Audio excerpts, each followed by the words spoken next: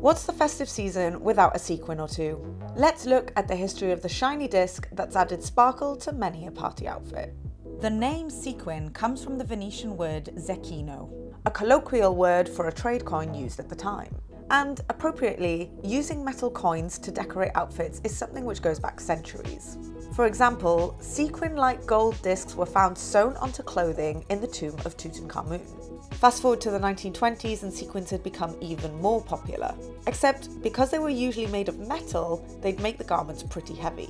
A more lightweight version was invented in the 1930s. But because they were made out of gelatin, they would sometimes melt if they got too warm.